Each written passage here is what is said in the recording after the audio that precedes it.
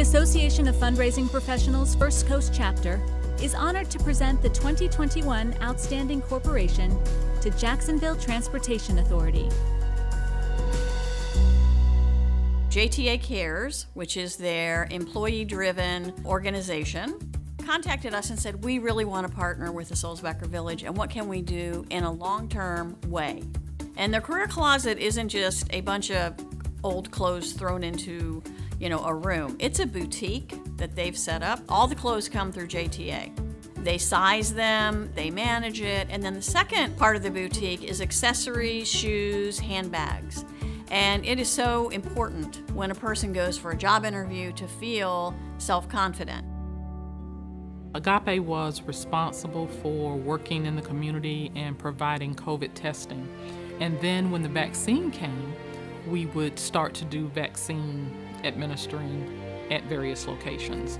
We got a call from the Jacksonville Transportation Authority saying, we think we have a way for us to partner with you. They would take and retrofit 2 buses. Wellness on Wheels allows us to go into the community, provide the vaccines, give an observation bus so they wait in the air conditioning. They're not having to wait outside in the weather. And it allows us to be mobile.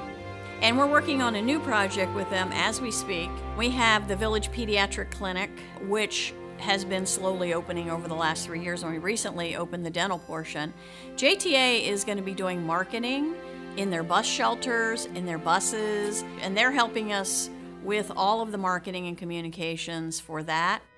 The bus drivers that are out there with us for 8 hours in a day, they have just really become medical ambassadors.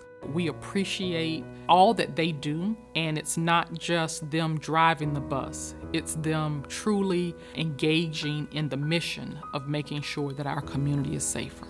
It is a pleasure to be able to acknowledge and recognize the Jacksonville Transportation Authority, Nathaniel Ford, and the entire JTA family for their support in making sure that our community is safer as we go through this pandemic, and being recognized for winning the Outstanding Corporation Award.